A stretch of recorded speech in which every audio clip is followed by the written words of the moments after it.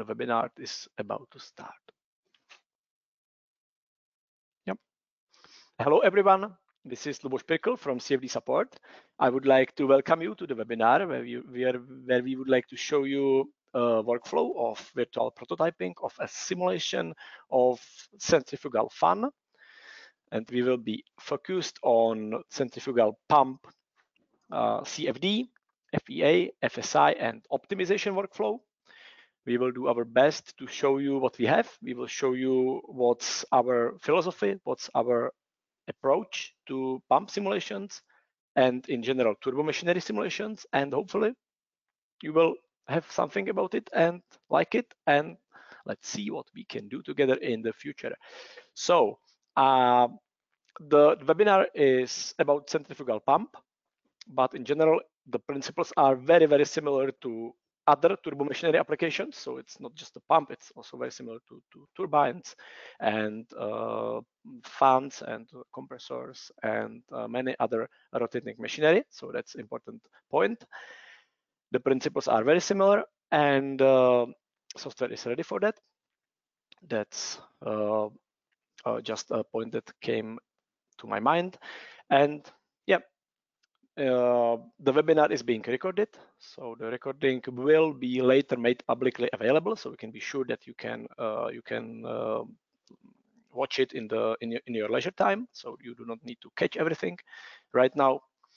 And there will be 3 parts. In the first part, there will be a general introduction. In the second part, there will be more like technical stuff. And in the last part, there will be a Q&A session dedicated to your questions and our answers. So feel free to ask your questions.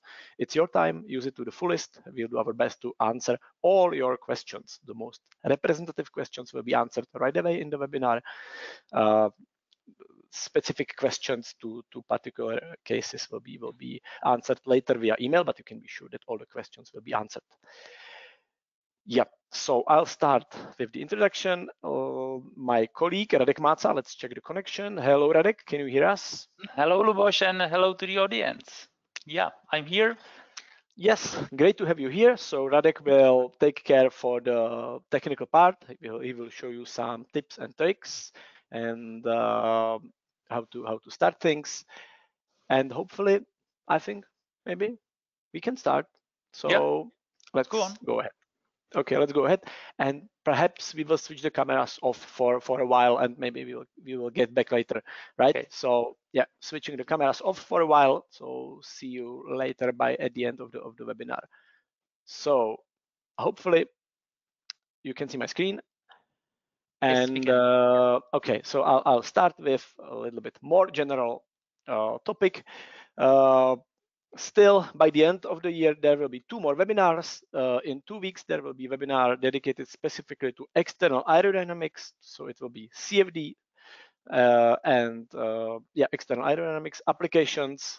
So that's the next webinar on December 5, and we will close the webinar year at the end of the year, close to the we will close it with the Kaplan CFD FEA FSI and optimization. So the Kaplan turbine will be the last webinar of the year. So you will be happy if you join us and discuss it with us. Okay, maybe what I wanted to show in the beginning, we have a couple of, I would say, videos we did in the past, so I wanted to show it to you. So I'll start with a general talk that we have like 15 years experience of simulating rotating machinery.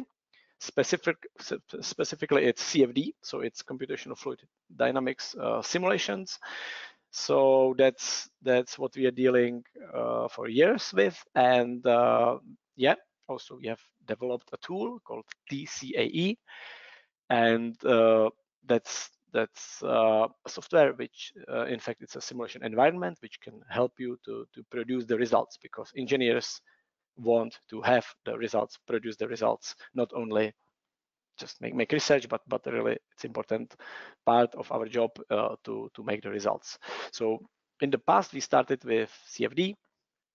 So we have really extensive experience with CFD simulations of rotating machinery, specifically with pumps. We did a lot of pumps projects all together we did maybe perhaps hundreds of rotating turbomachinery projects for the industry. So we, I would say, the experience is quite substantial. Later we have added more physics to the game. So for example, in the latest release, which is yeah, a couple of weeks old, we have added the real physics, the particles which are physical, that they can bounce each other and they can bounce the walls, and the pump can be simulated with them and give you even much more information than just a pure fluid flow. We have also added FSI part, so the forces from the CFD can be transformed to the forces and used as a boundary conditions for structural analysis. So TCAE has also FEA part, which is very useful and makes the workflow of virtual prototyping of pumps even more complex. And also we have added an optimization module, which allows you to run a, I would say, simulation-driven workflow, which gives you, based on the results of particular simulations, you can iterate to the optimization function to the best goal. So that's we believe this is really a big thing. So for many of our users, the end goal and the highest achievement is running simulation-driven optimization workflow, which is really spectacular because it can give you the best result possible, which is we believe the future of simulations. So yeah, my point is we definitely have made a lot of simulations in the past. They are specifically oriented to CFD and additional multiphysics around turbomachinery applications. TCAE is a simulation environment which allows users to do everything in the graphical interface, and of course the batch mode is available, but the graphical interface is very important because it keeps the process consistent and coherent, and you can be sure that you get never lost because you can always get back to it. You have the process, you have current state of the process, and really makes your workflow consistent. And yeah, I guess you know, but still TCAE consists of software modules. So there are a couple of modules that take care of particular, I would say, actions for the engineering operations. So it's divided into software modules, and it's up to the engineer how to create, how to set up the workflow, because the TCAE simulation environment is extremely flexible. So it can work with commercial codes, it can work just itself without any other codes, but it can be combined with commercial codes, in-house codes, with open source codes, and it's really flexible and ready to fit any engineering workflow. So it's not just one code ripped in the stone. It's extremely flexible. So that's another point.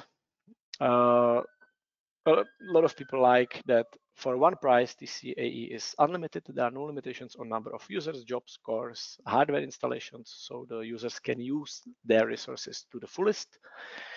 And another benefit of TCAE is it's focused on rotating machinery, turbomachinery, and external aerodynamics. So it's not a general purpose code for everything. It's tuned Formula One for specific applications where it's really good. It's well automated.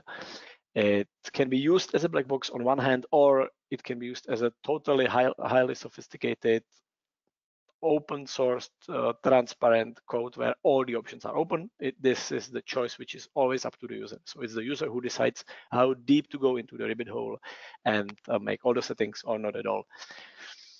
So that's this. Yeah, we did a lot of benchmarks. Quite of them are publicly available. TCAE is it's designed for all the I would say resources. So it can be run on laptop, desktop, on a PC, cluster cloud. It can be run remotely from home or in Linux or in Windows. All the combinations are possible. And again, what's extremely important is that all the particular software pieces are based on open source, and the open source is available and it's provided together with the package. So the users can be sure what exactly what methods are in there. He can change them if he wants and can. And it's extremely transparent for this reason. We know how to pick all the best of all the open sources around the globe, I would say, and put it into this package. So this package is extremely powerful because we are a relatively small company, CFD support, but a lot of work has been done already, and we know how to make it available for the users. So that's extreme power of open source used in TCAE. And by the way, we have spent more than 40 many years of dedicated development of this software in a team. So it's really a lot of work has been spent, a lot of effort has been spent. So it's really a big thing, a huge value provided to the users for, I believe, acceptable price. We have just released the new version, TCAE now called 23.10.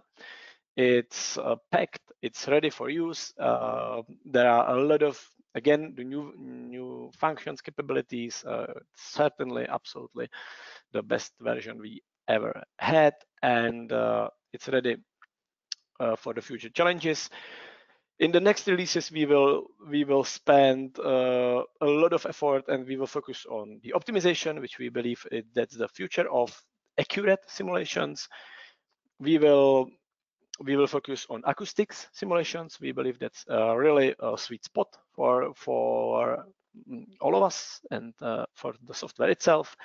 And for sure, the biggest thing we are working at is the new software module called T-Base, which will allow the users to save all the results, pick the best of it, create his own surrogate models, and get the results of the, I would say, preliminary designs in seconds instead of hours or days. And it will be a really a big thing, because since the AI and scientific machine learning methods has risen in the recent past, you can be sure that it will change also our field, this field of simulations. The data, I'm absolutely sure of that all the data has been stored and used, and we have to take the lesson of them. So that's what we are currently working at. And you know what? This would be it from this initial part, and I will ask Radek to give his part. Radek, are you with us? Yes, I'm still with you and That's ready great. for So my part. I'm switching the presentation over to you. Okay, so you should see my screen now, I guess. Yes, we can. Yes, okay. We can. Thank Okay, you. great. So thank you, Luboš. And let's go for the second part of this webinar. And here I would like to show you some kind of workflows. And today I would like to focus more on the inputs and outputs of TCAE than to workflow itself, because we have shown the standard workflow many times. So today I would like to focus more on the inputs.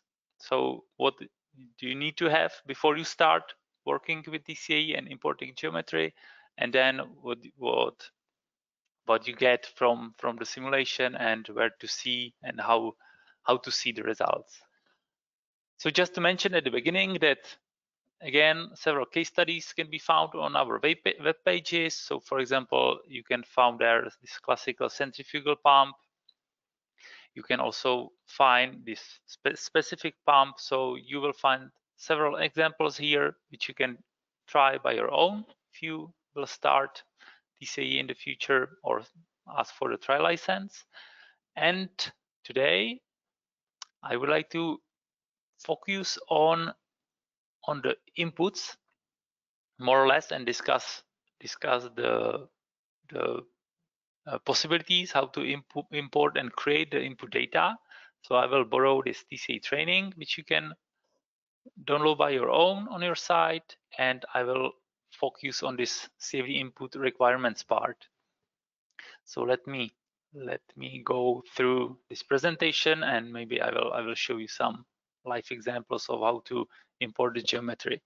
So to start creating the workflow, you need to have the input geometry, which describes your machine properly and which has some specific parameters and properties which you need to have to get the perfect, trustable, and awesome results, basically.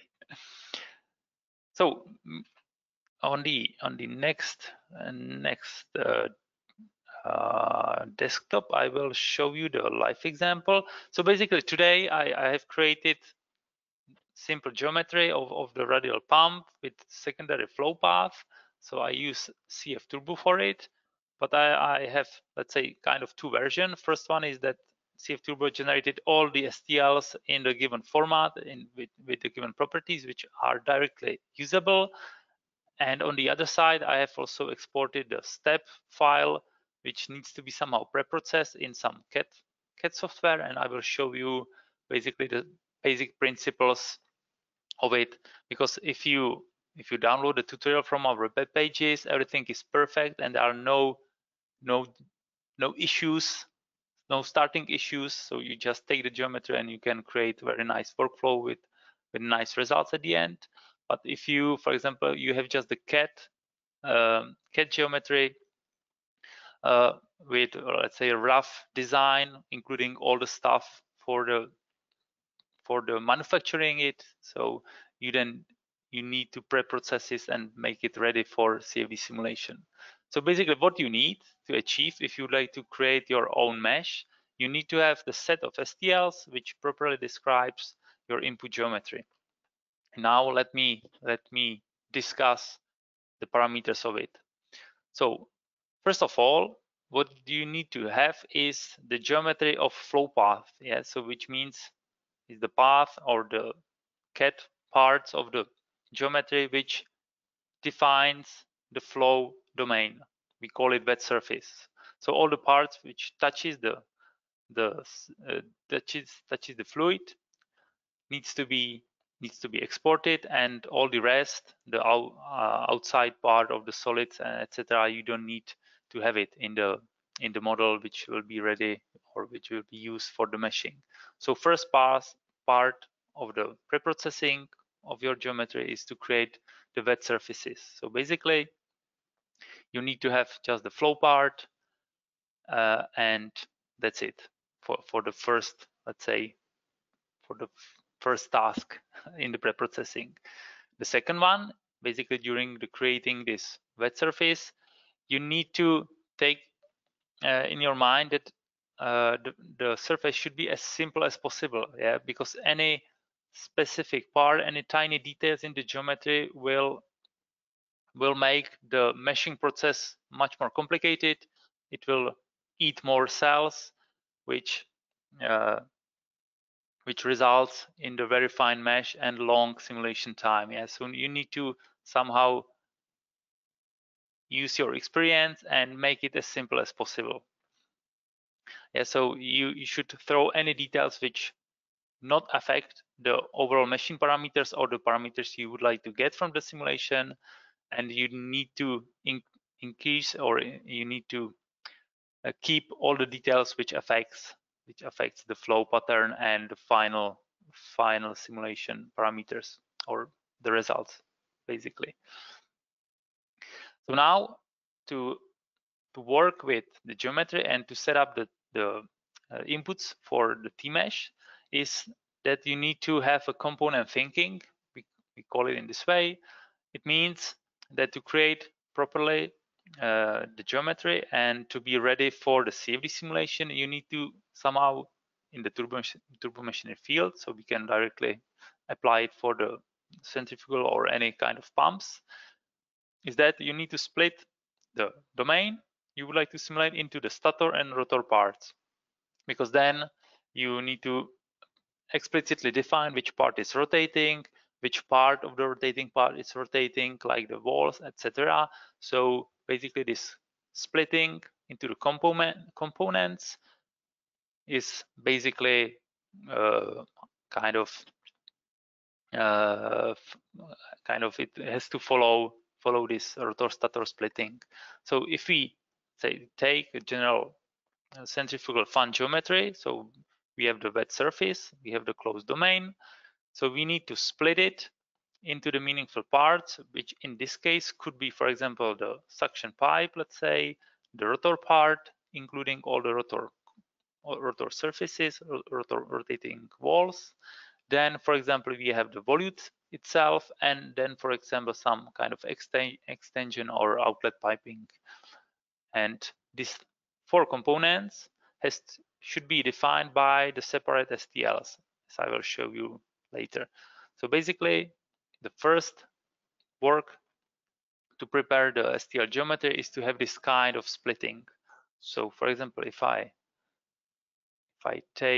open some kind of general CAD software, so I will, for example, use this Salome, which is open source. So let me open it, and now I will load just the step geometry, the general geometry of this surface area. So let me import the step file. I will find it on my D drive, webinars, today's webinar, and from CF Turbo I have just exported this STLs. Yeah, so I have, okay, I don't want to convert it from millimeters to meters, and basically I have these 4 domains, which already follows this component thinking. So I will be able, for example, to define all the parts of the rotor or of the volute. So basically now I am in this step. So my input geometry is split it to define these components, and then the next part is to focus on each, let's say, component and split the component surfaces into the meaningful parts, physical boundaries, for which the specific boundary conditions can be applied, and for each boundary we can have a specific mesh parameters. So for example, let's start for very beginning. First of all, what we need to have is the inlets and outlets and the walls, which are rotating and not rotating, because each of these part will have different boundary conditions. Some will be inlet or inlet interface, so interface which is connected to the next component, or it will have the property that some part is rotating, some part is not rotating. So therefore, we need to have this splitting into the meaningful part. And for example, for the blade itself, we can have the splitting to the leading edges, trailing edges, because then we can apply a high level of refinement to resolve the shape of highly curved areas in more detail, and which will increase the accuracy of the final result, because the mesh describes the shapes in more detail. So these parameters has to be taken into account, or these properties, for splitting the domain.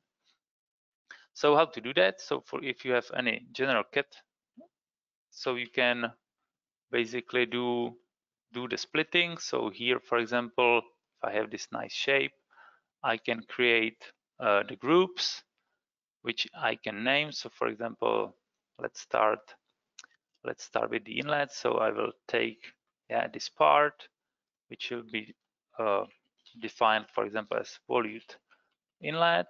So I will take this string. Then I can go for this part, which will be the volute outlet.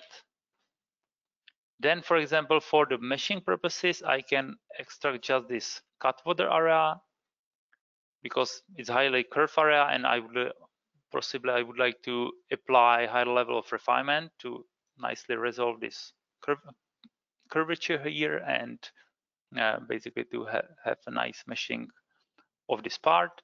So I will explicitly define it as a separate part. So let's say cut fodder, and then I have the rest. So for example, here what I can do is to take the part, I will hide them. So the rest, as you can see, is just the volute wall, which I will take as a one part. So this will be volute wall.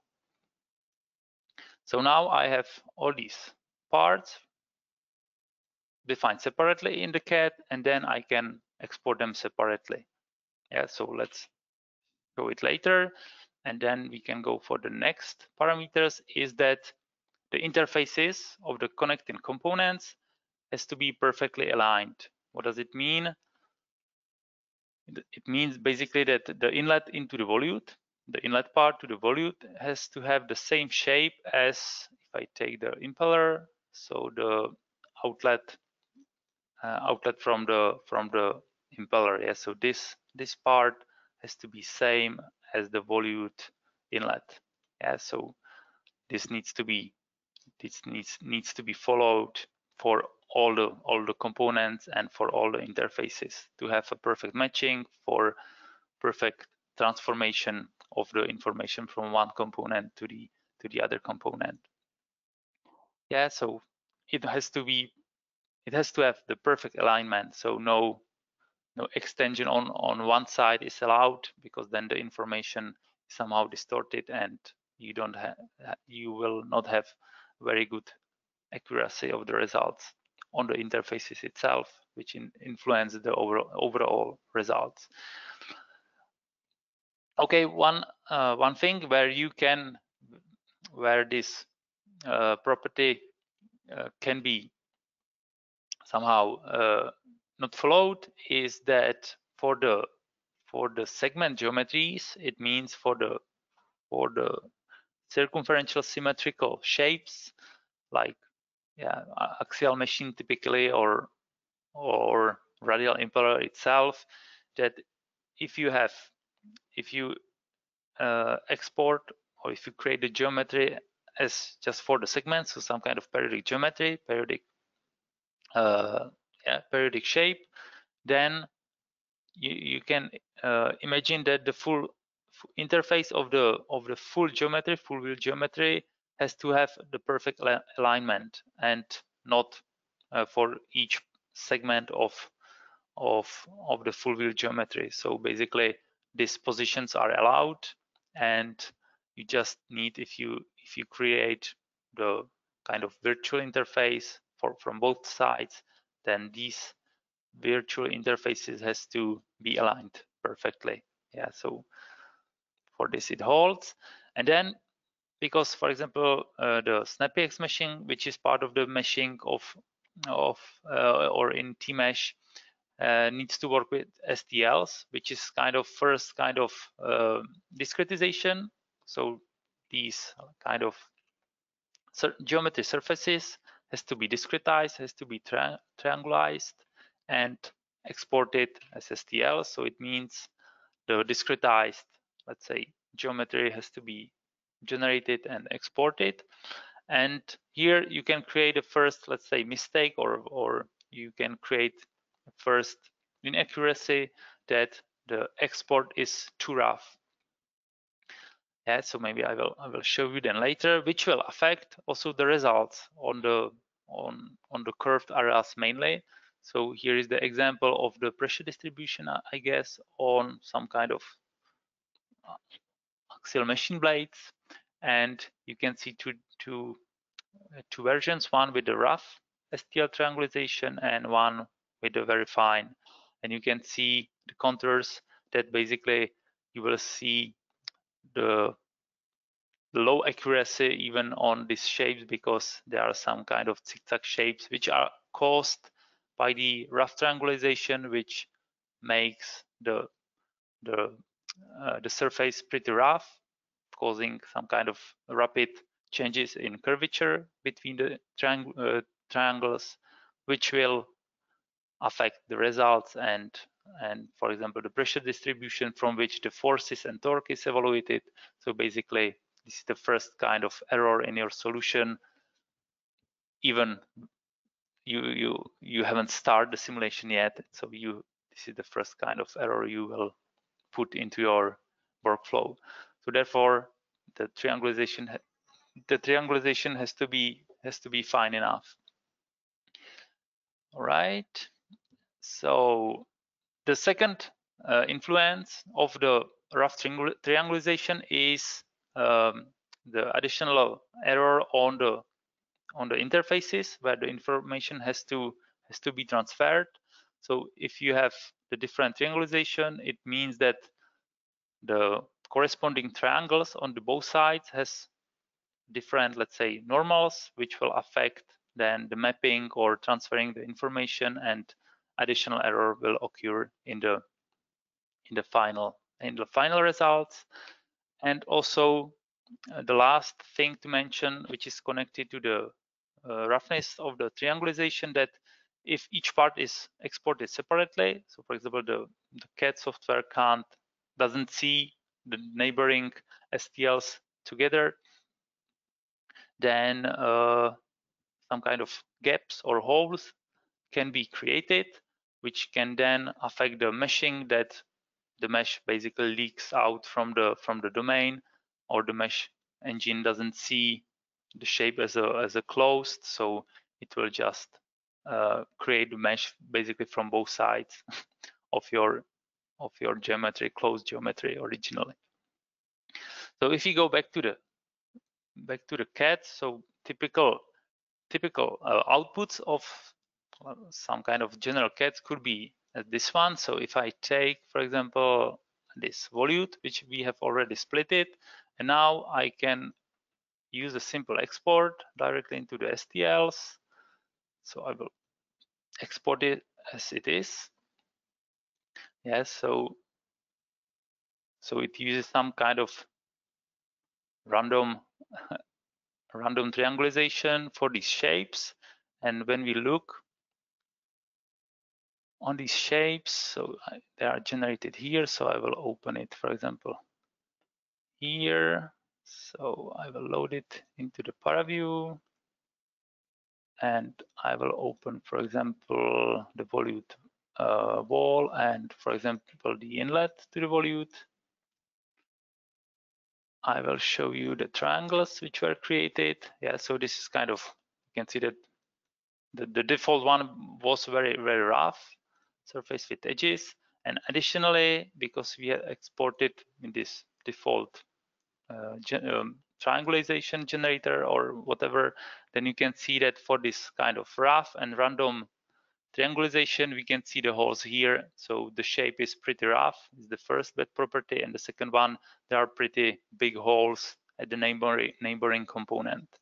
Yeah, so this you need to always take in mind, that the export has to be done properly. So one option is to go back and, for example, the volute wall export with kind of finer triangulation. So let's increase the finest of the export, and the same I will do, for example, for the import. So again, I will increase the triangulation, and if I go back and I will open again the same two STLs. Okay, so first the wall, and the second, for example, the inlet, and I will visualize the triangulation. So now you can see, yeah, the triangulation is much finer. Also for the volute, so you can see that these gaps are much smaller, but still there are. But if we, for example, refine it even more, then we neglect this property of this kind of export. So always, it's much better to have a finer refinement than rough refinement of the surface when exporting to the STL format. Or the second approach, which some CAD has, is to recreate the fine triangulation. So typically some kind of net gen or any other techniques for the mesh triangulation or surface triangulation can be applied. So we can create new surface discretization. So here I can use the net gen. I can create some kind of parameters, so the maximum and the minimum size of the triangle. So let's start with some rough triangulation.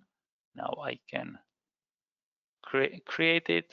And again, for example, now with this engine, we can see that it creates the point-to-point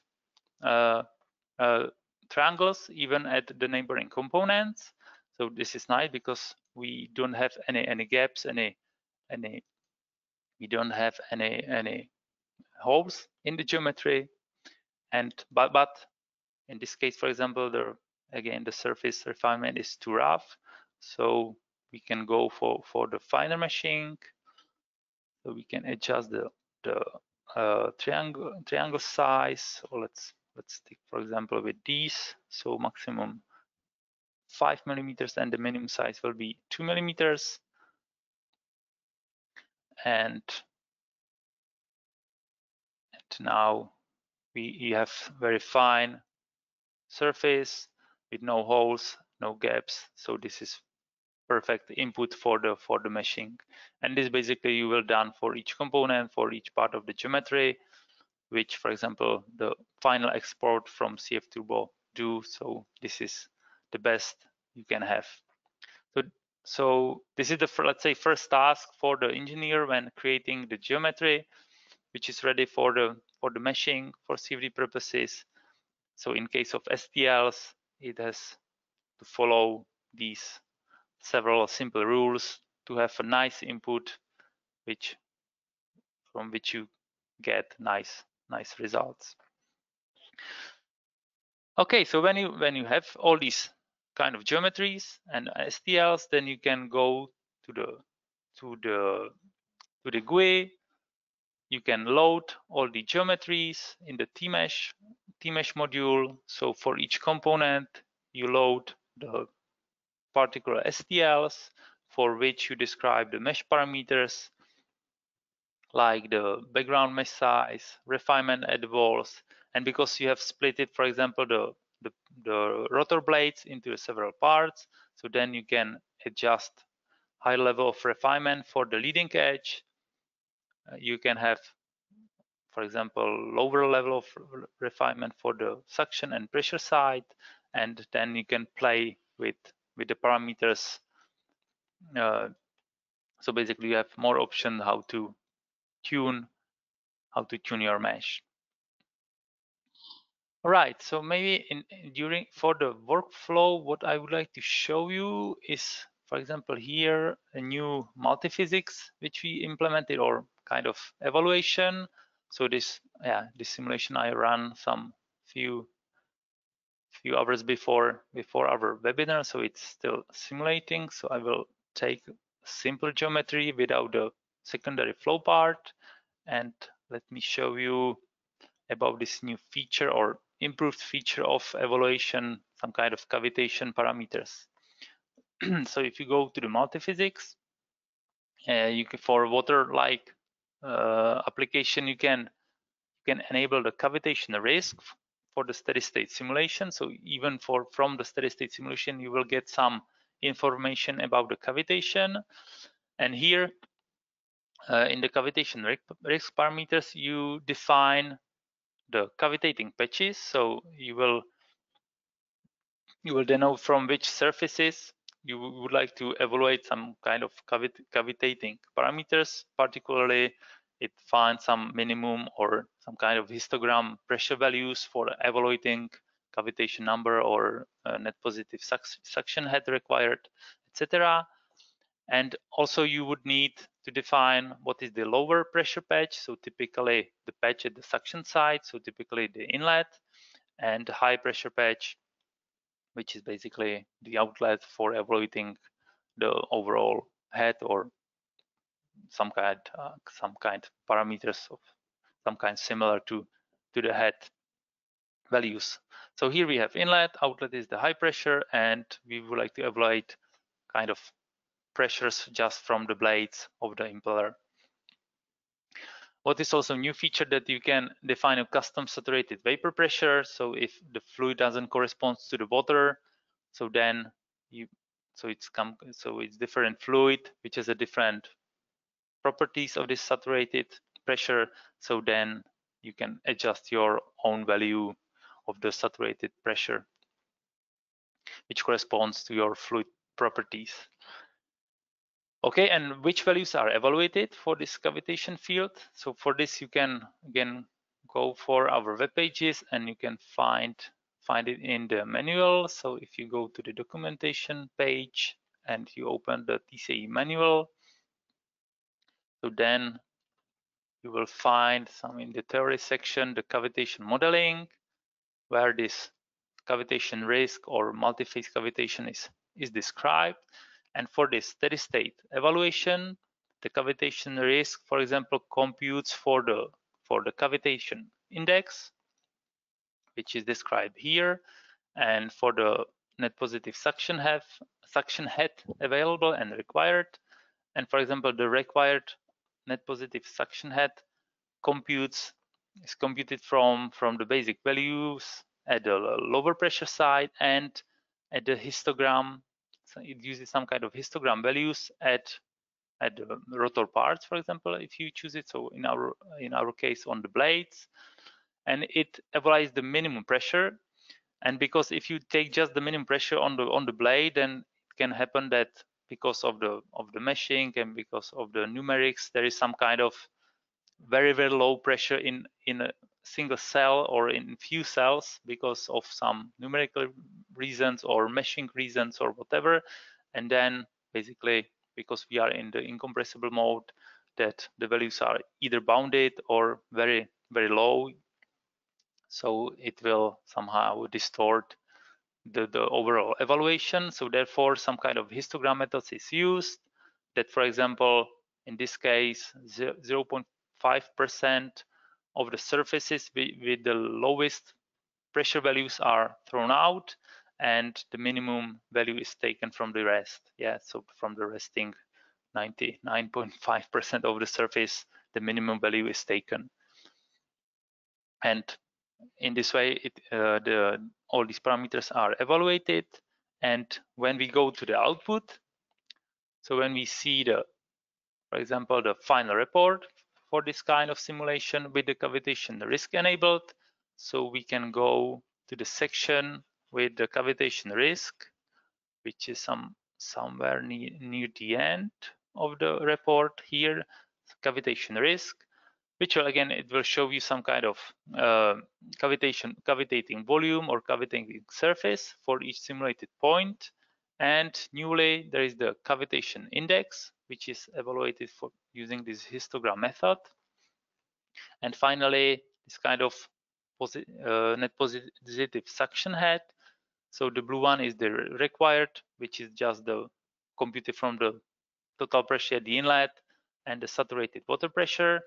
And these values are again computed from the properties at the inlet and from the minimum value of the pressure. So we can see that some kind of all on the surface for all, let's say, variants, there is a cavitation which occurs somewhere at the blades because the required head is higher than the available head. So to get rid of this cavitation, you would need to increase the pressure at the inlet, basically. So this is kind of first analysis even for steady state simulation of your cavitation properties of your machine. And for example, to physically see where the cavitation occurs, you can visualize the results. So if I go here to the manager and I will show the CFD results, and for example, I will just load the cavitation field. So let's read the results, and okay, let's go. Okay, yeah, here. So this is the first, yeah, this is the first result for the highest flow rate, I guess. So now what we can do, for example, I will visualize this as wireframe to see the shape and see the blades inside the geometry, and above this I will visualize the cavitation field, and I will find the threshold, because this cavitation field denotes the cells which can cavitate, basically all the cells with the pressure below the saturated vapor pressure value. So I would like to visualize just the positive one, and I will highlight them with some bright color, for example, with the red one. So now we can see all the cells for the highest flow rate which are cavitating, and the same we can do for other flow rates. So these are the higher flow rates, and this is, I think, the highest flow rates we have simulated. So you can see that for every point and every boundary condition, so the cavitation occurs, and you see when it happens. So you can read the cavitating results both from the HTML report and also from the visualization itself. And maybe the last part to show you. So if you go to the results, to the project folder, which is this one, radial pump webinar, and if you go inside to the simulation point, simulation run into the TCFD, so this case was run as stationary, and here in the post-processing you will find all the integral values evaluated for this pump. So for example, the cavitation is stored in this STLs, not STL, CSV files, so you can anytime open it in the Excel sheet or LibreOffice sheet, and you can follow all the surface, all the quantities like the cavitation surface, all these sigma cavitation index values for each histogram value, and also these net positive suction heads. And the same you can read for all the quantity evaluated on all the interfaces, like at the suction side to the impeller. Again, you can open it, you can take all the values you need, create your own graphs. So this is kind of outputs you can have. So first output is definitely the results which you can visualize with all the fields which are evaluated. So like velocities, mean velocity, so mean means the averaged one over the averaging window you have applied. Cavitation field, turbulent quantity fields, pressure fields, and some kind of post-processing, for example, for visualization of the turbulence. For the turbulence visualization purposes, there are vorticity, magnitude, Q criterion, etc., which you can newly apply or ask for directly from the GUI. In the runtime evaluated quantities, you can ask for these turbulent quantities to be evaluated, like Q, vorticities, etc. The second output is the HTML report with all the quantities important for each simulation type. So for the pump, like flow rate, residuals, head, efficiency map, so nicely plotted. You can also read the convergence of the efficiency to see if everything goes well, if there are no oscillation, and etc. Again, for the torque, axial forces, radial forces on the impeller itself, power, etc. And the last output are the CSV files, which you can find on every interface, on the inlet, outlet, and all the interfaces between components, and the final for the efficiency defined, which includes the basic and the main parameters of your machine including all the quantities listed in the HTML and many others, like static pressure difference, total pressure difference, some kind of these axial forces, for example, and etc. So I think this is it, what I would like to say today, and maybe Lubos will continue or make some additional notes, and if not, we can go for the last part of the webinar. Yeah, thank you, Radek. Thank you very much. Yes, indeed. Let's go ahead with the webinar. It was great. Thank you for the explanation. I will allow myself a notice, which I say it pretty often, but I can't help myself. All this, what you have seen, it can be automated. So you definitely do not need to do everything all the time, and you definitely do not need to understand everything on the expert level. So most of the things, almost everything can be automated, and then you just use it. Just use it, and produce the results.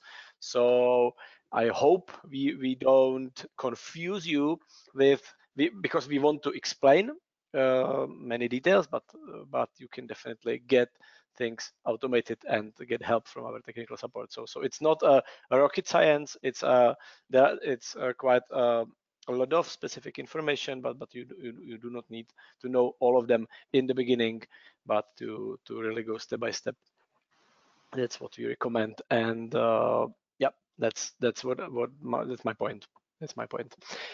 So I would like to ask you all, ask the audience to ask your questions, and we will pick some questions and answer them if we find them representative, and everything will be answered via email if necessary. So what do we have here? So Vanessa is asking, under mesh input, there is the option of using multi-solid STL. And yeah, what's the difference to the classical approach? Radek, would you like to answer this, or will yes, you? yeah, sure, I can. So the only difference that STL can be defined in the two ways. First, that each patch is defined in a separate STL, or basically if you copy paste each STL into a single file, then you get the multi-solid STL file. Yeah, and these two has to be treated separately, so it is defined as two different inputs, right? So it's just the difference that if you have, basically it's like you have all the STL files, separate one, copy paste into the single file. It's the only difference. Okay. Yeah. So at the end of the day, it's not a big difference, and there is no. I don't think there's any advantage of this, right, Radek? Yeah, right. Asking about if there are some benefits of using just one multi-solid STL, but I don't think so. We use it internally when the data are loaded into the software, and you choose the option that the data will be imported. So which are in some cases it certainly makes sense. Then we use this multi-solid approach to have very wide range of methods used internally, but for the user, I don't see any benefits right away to use multi-solid STLs, right? So if you can, we would recommend to stay with old good multiple STL files like individual files. That's my point.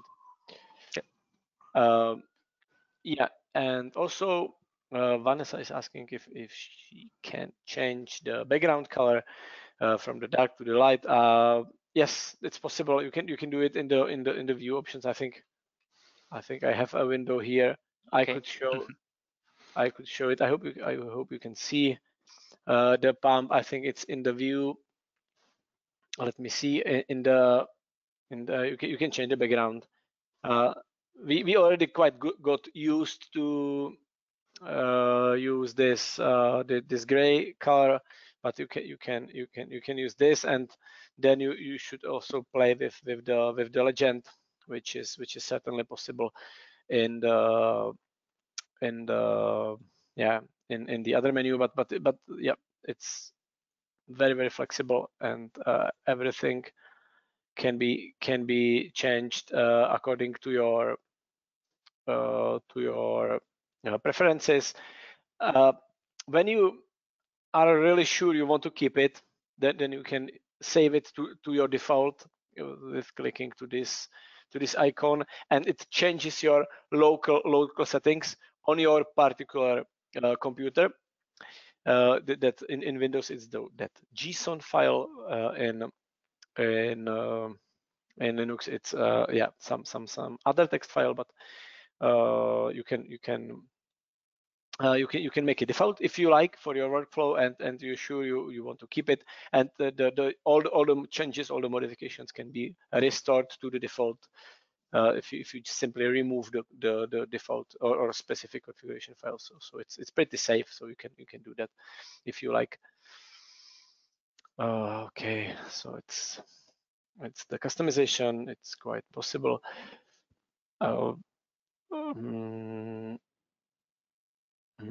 Well, I can't see any more representative questions at the moment. Charles is asking something, but it's I think it's very specific, individual, so we can answer it after the webinar. And Radek, I think this would be it. This is gonna be it. 3 minutes to 4, so perfect time to end. Yeah, maybe, yeah. So in any case, feel free to ask your questions anytime. We'll be also we'll be always happy to answer them. It's our job. It's we picked it, and we do all the simulations and virtual prototyping and software with I would say a laugh and with a lot of enthusiasm. So really feel free to get back to us anytime. Here are a couple of those who already share our visions with us, and I think we can conclude. Really, this is really it. So Radek, the last word. Yeah, thank you for watching, and if you have any feedback or any question or any comment, do not hesitate to contact us. We are looking forward to discuss any topic with you. Absolutely. So thank you everyone. Thank you for coming, and let's keep in touch, and definitely see you somewhere sometime thank you. in the future. Thank you. Bye-bye. Take care. Bye-bye.